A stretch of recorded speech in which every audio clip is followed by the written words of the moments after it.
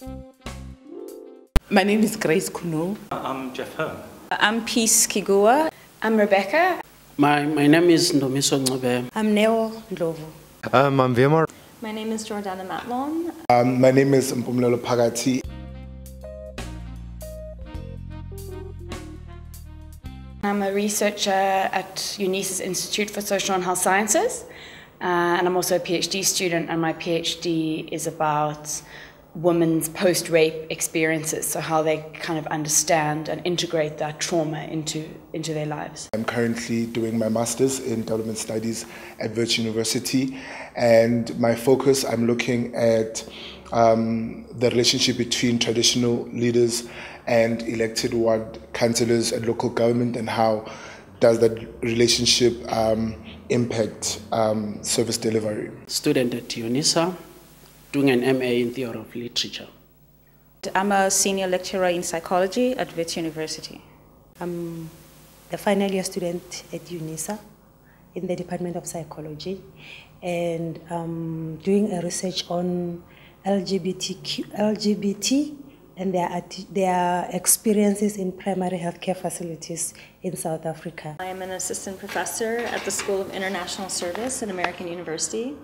I study African masculinities and the lives and livelihoods of men in the informal economy, specifically in urban contexts. I'm a professor of sociology at the University of Johannesburg.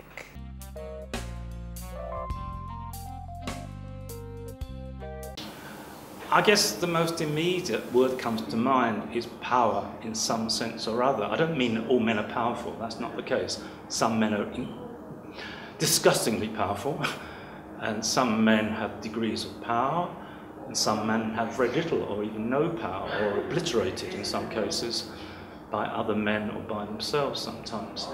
But it's somehow looking at the issue around gender and gender relations.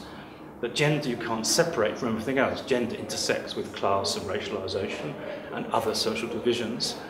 But when you talk about gender, people often immediately jump to talking about women and girls, and that's obviously really, really important, because women and girls' voices have often, even characteristically, been suppressed or marginalized or made silent.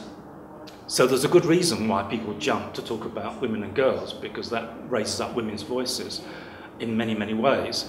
But there's another reason why people sometimes jump to talking about women and girls only when they're discussing gender, which is that the privileged, or relatively privileged, or whatever, don't usually like talking about their privilege.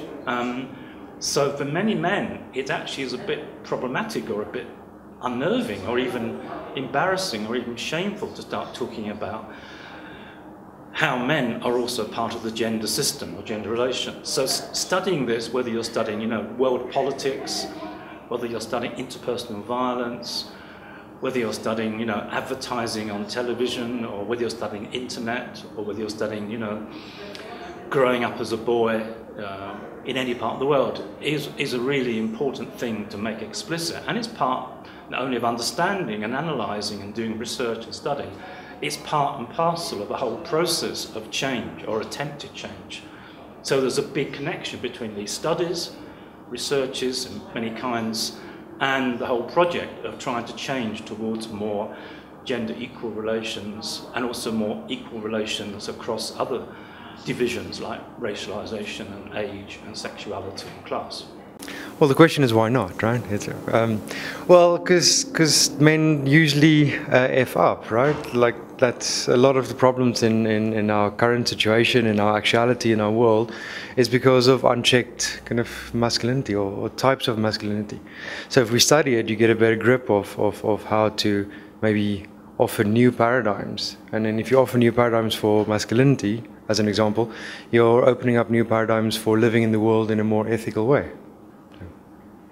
Well, I think, the reason why I'm interested in studying masculinities is because I grew up among men, I grew up among brothers, but I felt that I did not understand them.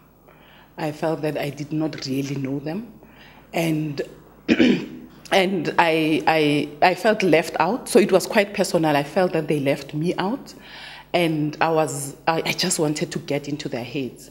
But I think socially, the reason why it's important to study men is because they play a significant role in how society works. And without really unpacking what it means to be a man, we really miss out on understanding why we have the social problems that we have. And it also contributes to challenges around resolving those social problems. So I think understanding and studying men helps us begin to address some of the social problems that we have. It is very relevant now, in fact, now more than ever, to talk about masculinities, because we see a lot of problems about masculinity in this world. Women, children getting affected, even men themselves, injuring themselves. So we need perhaps to go back and find out, what do we mean by being a man? Are men the only contributors to the social problems that we have? Or we have got other contributors? We cannot find those answers unless if we study man in the essence. Thank you, sir. Why do we study men and masculinities? And I'm going to go with the separation of the two for now. It's important to study men because we need to recognize men as actual social agents in their own right. And we've done that before, but I think we've also done it in very problematic ways. So I think it's important to think about men and to think about ways that we can work with men, but men as partners, men as our friends, men as our husbands, as our partners, and to not try and think about men as entities that exist outside of ourselves who continually evoke problems for us and the rest of society. So I guess what I'm thinking about is studying men as human beings, as social agents who can contribute to the greater good. So it's very important to do that. On the other hand, it's important to study masculinities because I want us to think about masculinities as ideology. So I'm not thinking about social agents and actual real human beings here. I'm thinking about an ideology of masculinity that tells men and women what men should be like. And we need to separate that out and study masculinities as these constructs that have been put together, and constructs that are not just not in the service of women, but not in the service of men as well. So that's important. I think it's important because as humans, we are all God's creations. And for me to understand, for me to be able to get along with someone, I have to understand them. So in order to understand someone, you have to learn them. And it is important for theorists, for scientists out there to gather as many knowledge so that when you learn about someone, it's based on something that has been researched and it has been documented. Then you take it from there, that this is what is said as a baseline, and then you do your own research going forward. So it is important to get along with someone that you know actually what is happening in their mind, in their environment, in their daily life, in their community and workplaces. Could you tell us why there might be a need to study men and masculinities? Well, I think if we think about men and masculinities, firstly we can think about them as, if we think about men, the sort of social category of men, or which is often conflated with sex, having a penis, then we can see men as a significant portion of the sort of global population. So the issues that affect them are issues that affect half the world. Then of course, men and masculinities are also relational. So the issues that affect men, often in contradictory and conflicting ways, also affect women and children and people of other genders. So I think if we think about masculinity studies, or the study of men, it sort of transcends. Men are implicated in all areas of social life, in the work that they do, in the roles they play in families, in the roles they play in the state. And so I think we're seeing at the moment a lot of interesting stuff about men in global politics. So I think that studies of men and masculinities, both men in terms of physical beings and also social ideas about masculinity, allows us to understand a lot about the world and a lot about why the world is in the condition that it is in today. We study men and masculinities in order to understand society. But I mean, I guess in my part, it is about understanding self. So it's more like a self, I don't want to say self-indulgent, but like self-exploring field that you go in. But I mean, it is important because we need, and also I think for the longest time, men have not been gendered. So it is very important for us to study them and look at different factors and how do they relate with society at large. Yeah.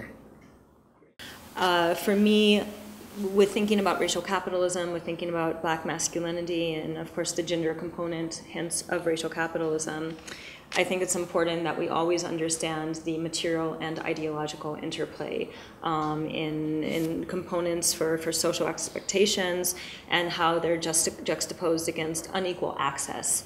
So thinking about in that context, how Black men are in a perpetual crisis of Black masculinity from the incorporation of the start of colonialism and slave legacies to the present, because there's an unequal distribution of the costs and benefits of capitalism.